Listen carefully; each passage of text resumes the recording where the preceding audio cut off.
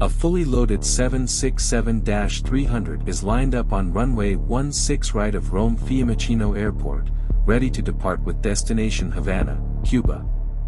During the takeoff run, a few seconds before V1, an alarm bell sounds in the cockpit. The captain decides to continue the takeoff. Once in the air, he realizes that he must bring the plane and its 273 passengers back to the ground, as soon as possible.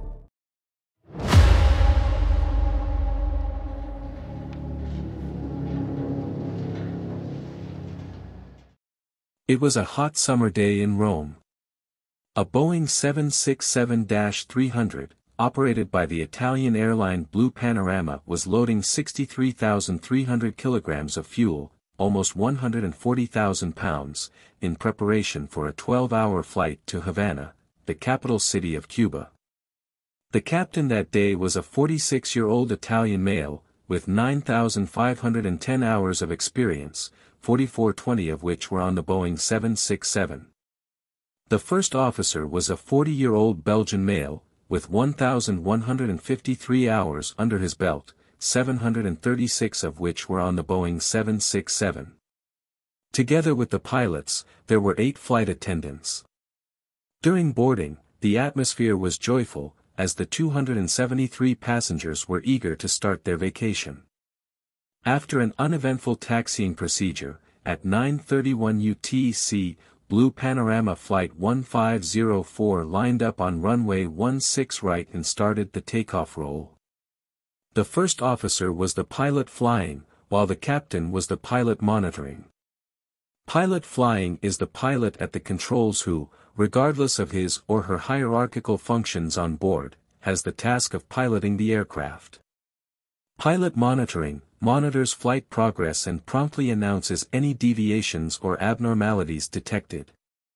About 3 seconds before V1, an oral warning sounded inside the cockpit.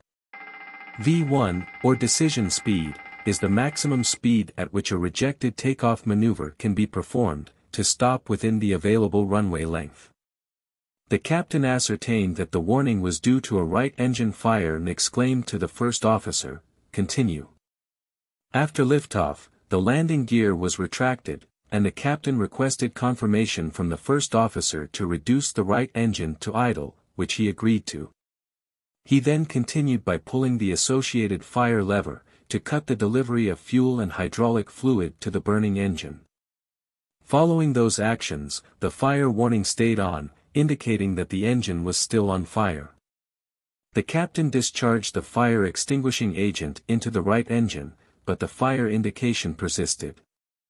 The situation was very serious, with an inextinguishable fire on the number 2 engine, that could have soon devoured the wing, dooming the plane. The captain declared a mayday to Fiumicino ATC and communicated to them that they would return immediately to land on runway 34 left, the reciprocal of the one they took off from. He also advised the cabin crew to prepare for a ground evacuation, when they landed. He decided for an immediate landing even though they were exceeding the maximum landing weight of about 42,000 kilograms, 90,000 pounds. After completing the communications with ATC and cabin, the captain took over control and became pilot flying. Meanwhile, the first officer took the emergency checklist and performed the engine fire items. After confirming that the fire was still on, the first officer calculated the landing speed with flaps at 20 degrees, and the captain lined the aircraft up with the runway. The landing was quite challenging, with a landing speed 30% higher than normal. The reasons for that speed were the heavy weight of the plane, and the flap setting, which was lower than the normal 30 degrees.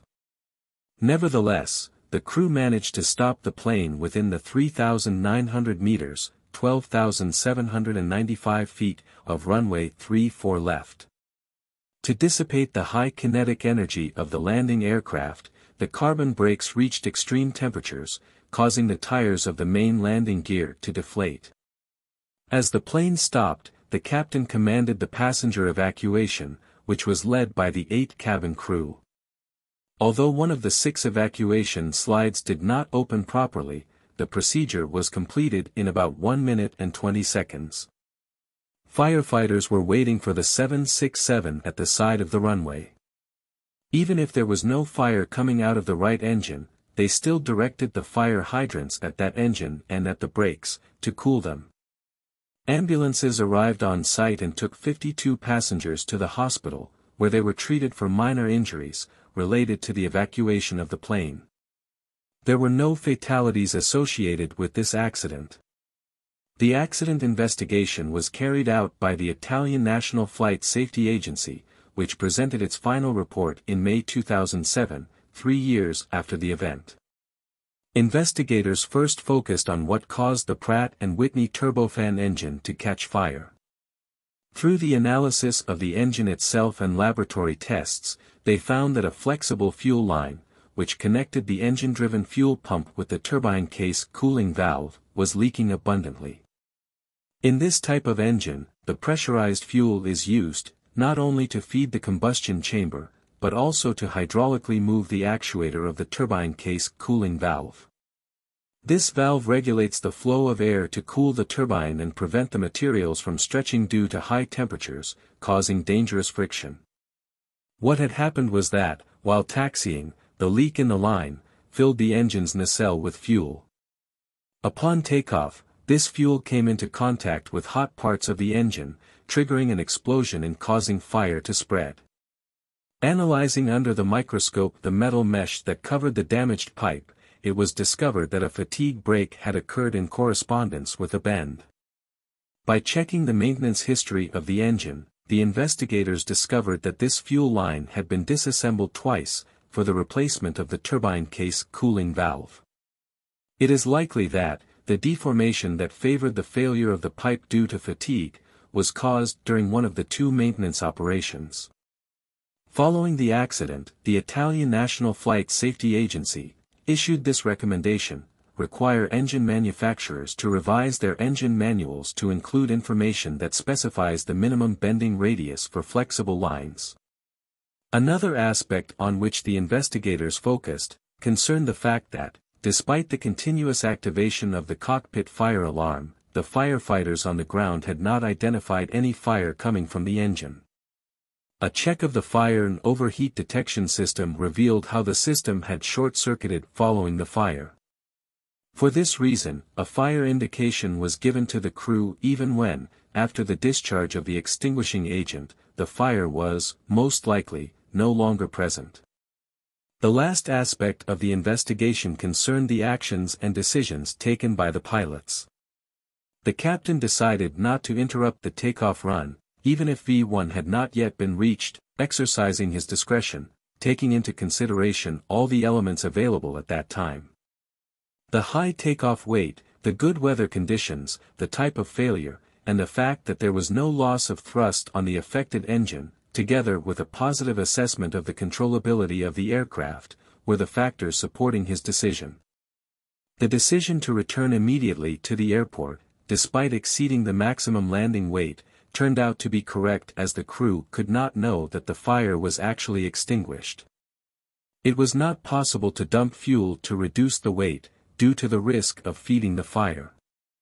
Evaluating all the available information, the investigators concluded that the crew carried out all the expected emergency maneuvers following the engine fire, in compliance with airline and manufacturer procedures.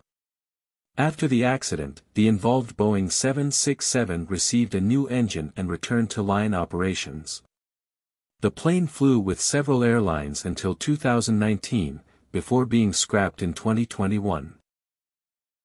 Thanks for watching. If you enjoyed this video, please like it, and make sure to subscribe to the channel, as similar contents are on their way.